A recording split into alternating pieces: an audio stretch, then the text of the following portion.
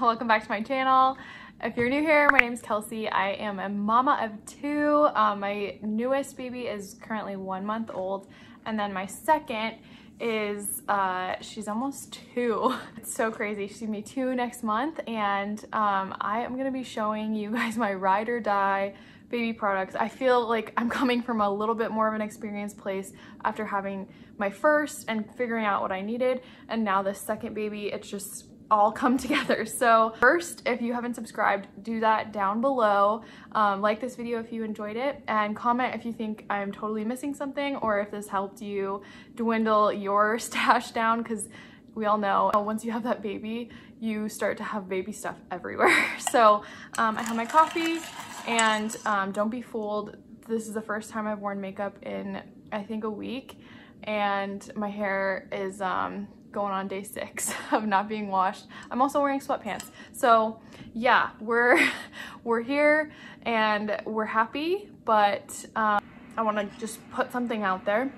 Whether you breastfeed, formula feed, exclusively pump, however you feed your baby, you are the mama and you're doing an amazing job feeding your baby. It's really hard to feed a baby, whether you breastfeed or formula feed or exclusively pump. It's just hard. So I want everyone to know that this is not a slight towards any type of mom. We're all mamas and we're all doing the best that we can, and this is the way that I have been able to feed my babies, and I've learned a couple things along the way. So right now we exclusively breastfeed Shiloh, my newest baby, and the products that I'm gonna mention are so helpful to a breastfeeding mama. So the first one, I would say, especially right after you have that baby, once your milk comes in, everything is just starting to drench through. Like, your milk is just really ramping up for that baby to make sure that they're fed and they're happy and growing, obviously. So I would say my #1 product is the Haakaa and the breast shells that they make. They're called Ladybugs. When you're feeding your baby for the first time ever, they latch onto one boob. They can't take both at the same time, and your body just doesn't necessarily get that. So it lets milk flow from one side and the other at the same time. So while you're feeding this baby on this side, your milk will also be dripping down on the other side. And I found this out with my first baby. So this second time around, I got a Haakaa. It does have a little bit of a suction power, but not anything like a pump would. It's just gonna suction onto your nipple and won't stimulate anything else other than that first suction. So this is gonna catch your letdown, and this is a great way to start building up a milk stash if that's your intention, or if you just wanna have a couple bags of milk for a night out, this is a great way to start doing that and be able to have that opportunity without having to pump. So I also have a hand pump that's from Evenflo that I have loved, but most recently I got this pump from Carer, and I had a couple pumps with my daughter Riley for when I first had a baby. When I had my first daughter, I had a couple different pumps, one from insurance, a couple that I was gifted, and honestly, I hated pumping. I hate pumps. I'm not a pumping girl. I always was tempted by these wearable, portable, chargeable breast pumps, and they just fit in your bra, they're discreet, and I was like this close to getting the LV before Carer reached out, and I have to say I'm really in love with this pump. Honestly, it's great for me if I just haven't fed on the other side and my baby doesn't want the other side. I can release some of that milk and not get like a clogged duct, or if I'm just trying not to be lopsided, which is where one breast is making more milk than the other and it ends up being bigger. You don't want that. So this has been just a lifesaver. It's silent, it's very comfortable. I can wear it inside my bra, and I don't have to worry about being discreet with a plug into the wall. I have to go into a different room and do the whole shebang. Like, I hated that. So this has been really nice. It's obviously got a huge milk catch, and it shows you how many milliliters you are producing or have produced, I guess, in 2 different ways. So if you hold it like this on the, if it just stands on the counter like this, it'll tell you, or while you're pumping, you can see like, do I need to pump more? Do I need to pump less? Just based on your output. It's got these little options too. I'll show you. So this is the first option. It's gonna start stimulating that letdown. And if it's going too hard, you can lessen the pressure, you can lessen the suction, or you can increase it. And then it has a different mode that's massaging. And then the other mode is like a power pump mode. So I honestly just, it's so like, it's pink, it's cute, and it's just nice. It's also gonna come with a couple different flanges to fit your nipple size, and then the charging cord. The one downside, it doesn't have the outlet portion of the charging cord, but it goes along with any USB. So I've really enjoyed this pump. I've got a code down below if you wanna use it and get a discount. It's also just really affordable even without the discount, and that's the craziest part. Most wearable electric pumps like this are so outrageously priced, and that's why it took me so long to get one, and I'm just really excited about this one so far. So the other thing I would say is in those first couple weeks, also at night when you go to sleep, even if it's just 1 or 2 hours between feedings, you're gonna wake up soaked. At least I have, and I don't know if every mom is like that, but personally, like, it is just a nightmare to wake up and have to change your sheets, have to change your shirt, and just be like sticky and gross from milk.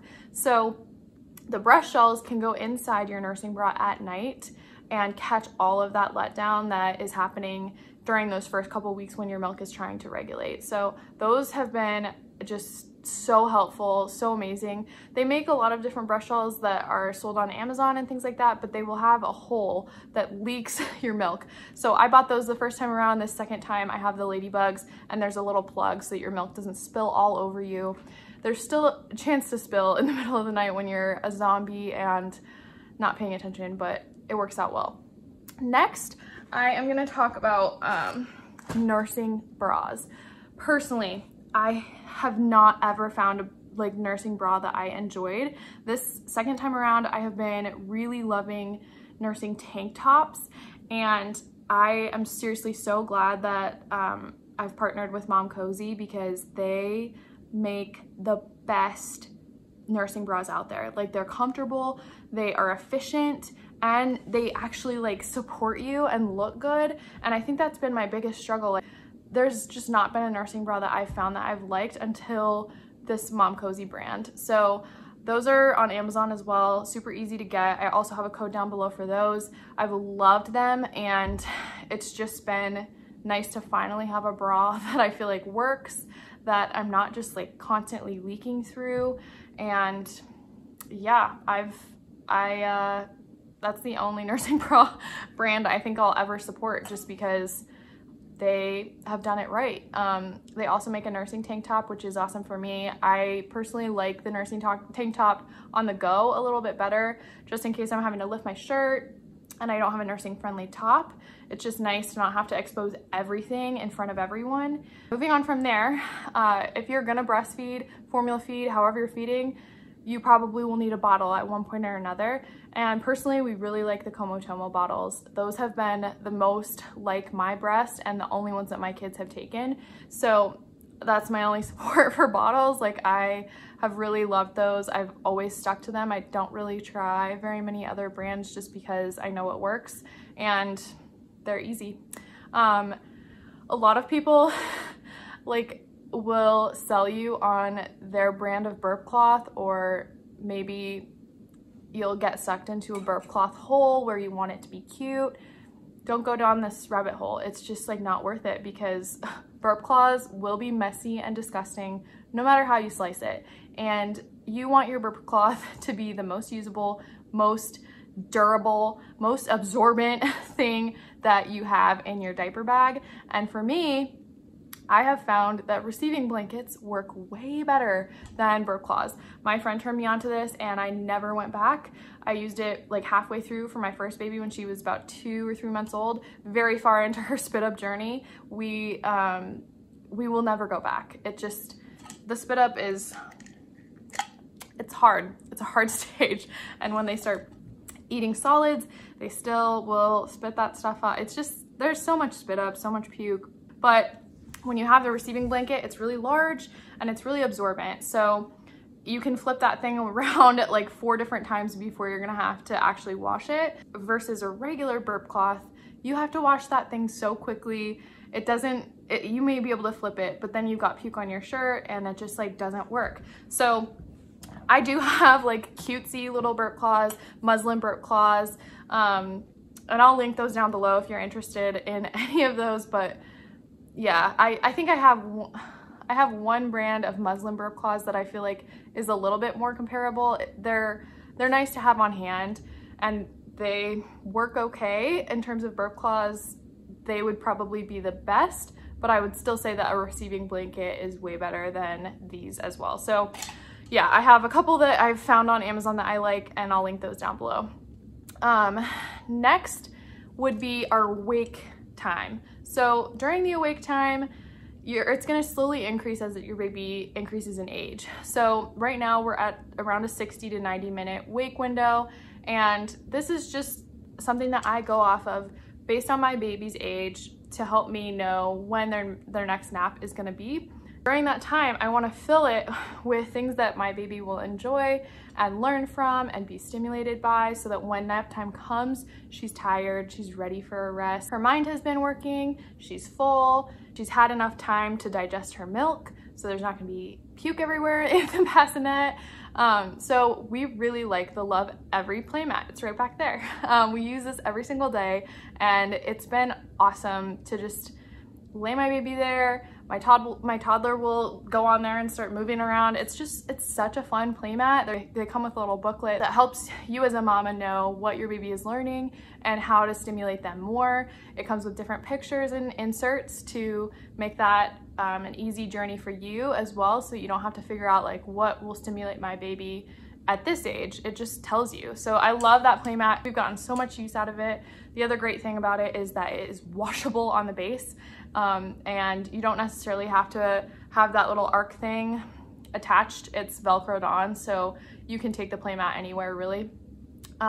Next would be diapers.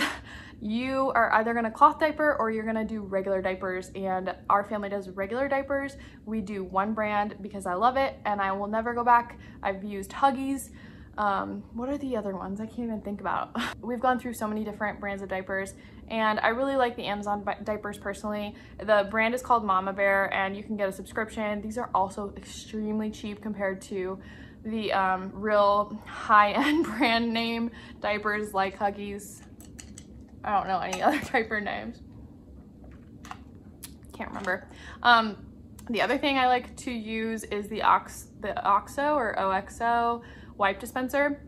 It keeps your wipes moist, and so far it has been toddler proof. So I don't have my toddler just like pulling wipes out every single day. And you can see how full the thing is because it has a little window, which is really nice. Moving on from there, we have our sleep section, the most important for a lot of mamas and daddies want to sleep. And yeah, it's a journey for sure. You either are gonna never sleep again, or you might have a baby that sleeps through the night right away. But personally, these are the things that we use for sleep to try to curate a good sleep experience, a long sleep experience. And yeah, for us, we have always gone with a simple bassinet. I've heard so many people say that the snoo is not worth it, or the halo bassinet is not worth it. So I actually have my baby sleep in the bassinet that I slept in. It's just a very old vintage like cradle bassinet that rocks back and forth. We've always gone with a simple bassinet and then moved them to their crib at some point. And I just don't see the value in spending a ton of money on a bassinet when you're gonna move them to a crib eventually anyways. And also, a lot of those like super expensive bassinets have a component that you might have to wean your baby off of at some point. So once they don't fit in the halo or the snoo or whatever, and it's been shaking them and rocking them, you're gonna have to do that when you move them to the crib, because that's the way that they've learned how to sleep. So for me, I've found it to just be easier for us to learn good sleep habits in the beginning and move from there into the crib so that they know how to like put themselves back to sleep. We love swaddling our babies. For us, All the pretty cutesy swaddles are awesome for the beginning, and I still have some. I think it's cute when you take the pictures, but we do not use these for sleep. Maybe during the day we'll wrap up our cute baby when people come over to see them, but it is not feasible for us to have these be the swaddles that we use at night. Our babies really like to be like snuggled in and just kept cozy the whole night. So we've really loved the Embrace sleep sack, swaddle sleep sack, and the Sleep Pea sleep sack that actually goes with the snoo. That sleep sack is awesome. It like keeps your baby in so snug and just makes them feel like they're being hugged all night long. So you might find yourself getting a couple hours more rest a night if you swaddle your baby tight. You might not. It's just however you want to do it, mama. It's all you. But these are what worked for us. I really don't recommend the Swaddle Me brand. It's just not been our favorite. We got a lot of hand-me-downs that were Swaddle Me, and it just, our babies get out of those so easy. Even though they're Velcro, it hasn't worked for us. The next thing I would say that promotes good sleep is a sound machine, and we've always used the Dream Egg brand. They have a really nice portable sound machine that goes in the car, and even if you're not trying to get a nap in the car for your baby, it's still just really nice to have that thing on in case you want to turn on like little Tweety bird sounds or even just white noise to try to relax your baby while they're in the car. We have hit or miss happy car experiences. Some days it will be really enjoyable, other days not. Some days the baby will sleep, some days the baby will cry. And yeah, I think this portable sound machine just gives us more opportunities to have happy experiences. Or in terms of sleep, I like to use pacifiers for my babies to promote longer sleep as well. That's a hot button issue, but for me as a mama, I have introduced the pacifier right around 1 month for each of my babies, and we just introduced it for Shiloh. We really like Evenflo pacifiers and Bibs pacifiers. Those are the two brands that have worked for us. I love that the Bibs pacifiers are really lightweight and are natural rubber. That's a great thing too.